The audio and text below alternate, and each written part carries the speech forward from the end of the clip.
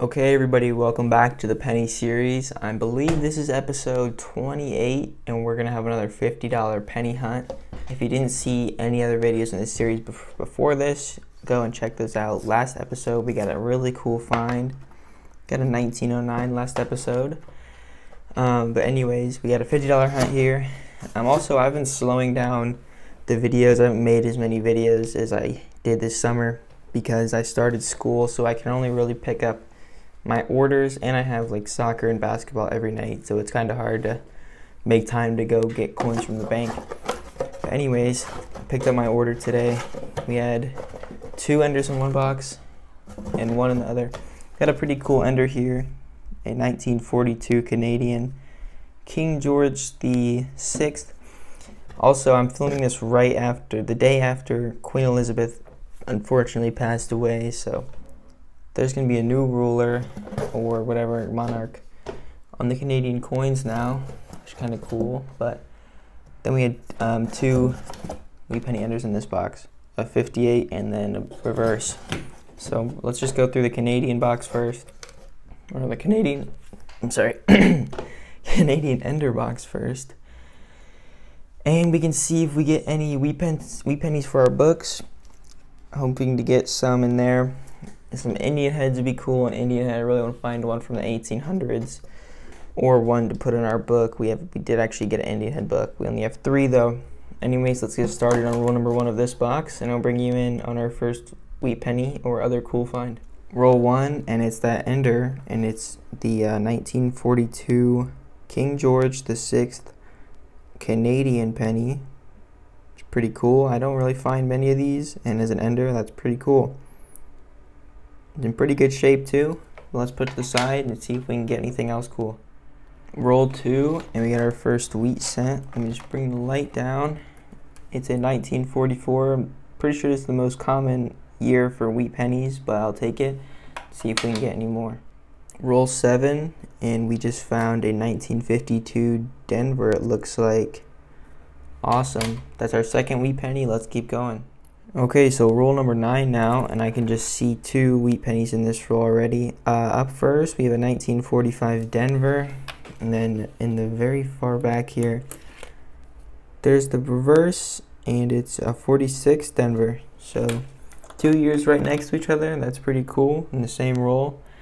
Let's see what else we can get. Hopefully we can get one for the book. Roll 11, and I already saw it. It has an S mint mark. It's a 1950 S. That's much more common, rare date. Usually with the S mint marks, it's a lot rarer. But let's keep going and see what else we can find.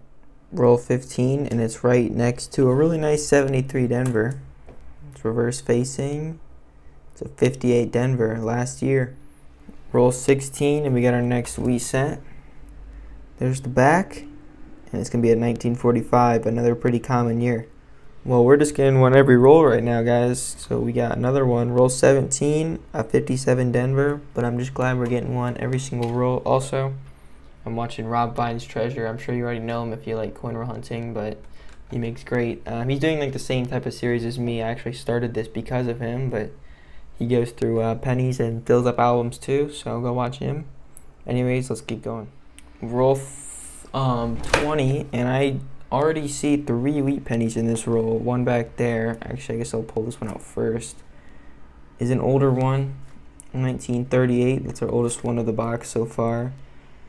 So that's cool. We don't need it, but an old one I'll always take. Then up here we have a 1942, and then behind it we had another reverse facing one, a 41. So 41, 38, and 42. It's a great roll. Let's see what else we can get. Okay, I didn't even see this, but we actually had another one in that roll, so it's going to be a 4 wee penny roll. We have one that looks like it was found metal detecting, and I think it's a 53 Denver. So awesome. A 4 wee penny roll. Roll 22. Got another one here. Let's see what it is. A 55, and the 55 actually does have a double die. I don't think this is it though. It would be the date there. Anyways, let's keep going. Roll 24, and we got another one here. There's the back, and it's going to be a 52 Denver. Roll 26, and we have a really beat up 1944. Really bad shape. Alright, we're finding a lot of wheat pennies, everybody. Roll, I think it's the very next roll. We got two. A 48 Denver, that's our first of that year. And then right back here, we got a 55 Denver I saw. Which I think we did get a 55 Denver already, but awesome. A lot of finds. Alright, we're still on box 1, roll 31. We got two Canadians in this roll, a 2001 and then a Younghead 1964. Roll 36, and we got a 1955 Denver. I think that's our third 1955 Denver. But we have a lot of wheat pennies so far. Let's keep going. Roll 39, and we have a couple Canadians in this roll. But I'm mostly excited because we have a super worn wheat penny right up front here. Let's see what it is. It's going to be a 1919. That's really old. That's 103 years old. We don't need this one.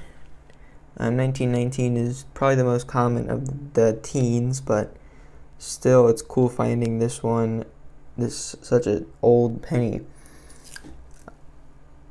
Yeah, we do have a few Canadians in here. I guess I'll pull those out. There's one, and there's one. Neither of them are Youngheads, but yeah, it's a great roll. I'll definitely take that. It's really worn, but a 1919, it's a cool find. Let's keep going and see what else we can get out of this box. We're getting a lot of finds. Roll 42, and this is just an amazing box. We got a 1942 on roll 42. Roll 43, and hopefully this is a 1943. That'd be pretty rare. But we got a Canadian right next to a wheat cent, and it's going to be a 1945. And I guess let's see what the Canadian is. It's a 72. Okay, so it's the next roll once again, and we have another Younghead here. So we have two Youngheads and a King George VI in this box so far. This Younghead is a 1962. Okay, so we finished up with only the first box, and we already have a ton of amazing finds. That was a really good box. We got a bunch of old Canadians and 20 wheat pennies, which my average is 10, so really it was like 2 boxes in one. Anyways, we still have a box, the sister box or whatever you want to call it, from the same bank with the same like sticker. So hopefully it keeps up the trend and is just as good as this one. But let's get on to the second box and see what we find. Okay, it's roll 1 of box 2, and if you remembered, we had 2 enders in this box. This is the ender right here. It's a 53 Denver.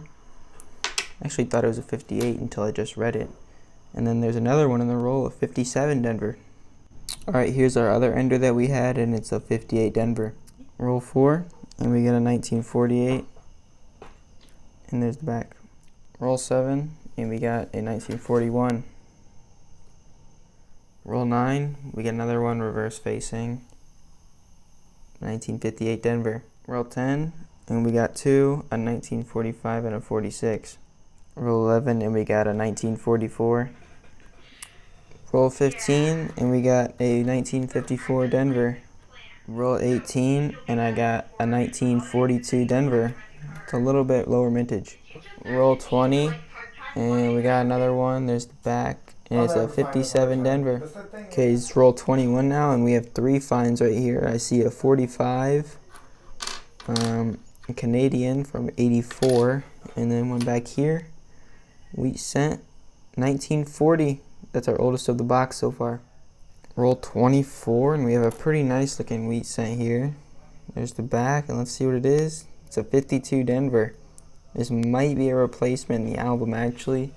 It probably will end up being a replacement in the album. So let's put that to the side. It's a good find. Let's keep going. Roll 26, and we got 2 more finds. A Canadian from 77 and a 51 Denver wheat cent. Roll 31 of box 2, and I can just see 2 wheat pennies in this roll. So the first one is a 57 Denver, which is a very common year if you haven't been able to tell. And the second one is a 52. I'm pretty sure we still need the 54 Philadelphia, so we're definitely looking for that one. Roll 35, and I guess it seems like our wheat pennies, they come in 2s, but we got another one, 56 Denver, and then one back here, a 1940. It's the very next roll, and we got a 50 Denver. If this was a nickel, it'd be the lowest minted Jefferson nickel. Roll 40 and we got a young head from 1964. Roll 41 and we got a penny from 2013. It's a dime stuck to the back, so I'll have to get that unstuck. Here's the next roll, and I found a wheat penny from 56 and a Canadian from 81. Next roll again, and we got a 52 Denver. Roll 45, and we're not getting a lot of old ones, but we are getting a lot of wheat pennies and Canadians in these two boxes. We got a 46 and a 75 Canadian. Alright, on roll 48, we got three. We got a 45 and a 46, and I flipped this one over because it's a lot older. It's from 1919 San Francisco, and unfortunately we only need the 1919 Denver, but it's still cool that we got one that old. And let's see what's left in these last two rolls. Alright, so that's going to do it for this 2-box hunt. I finished up with the second box. We ended with that 3 wheat penny roll.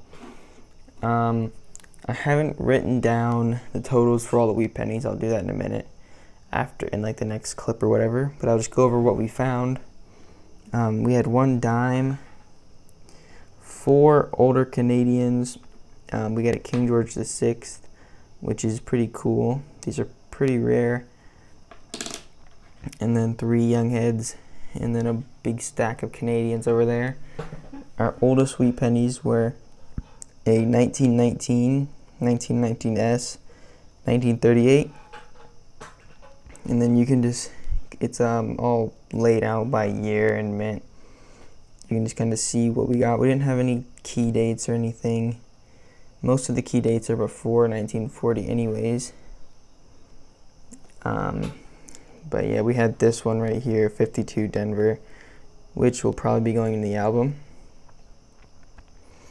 But I'm going to count up the totals and see what the totals are right now, and then I'll see if we have any for the albums. Okay, in total we had $50 searched and 48 wheat pennies, 20 Canadians, and 1 dime.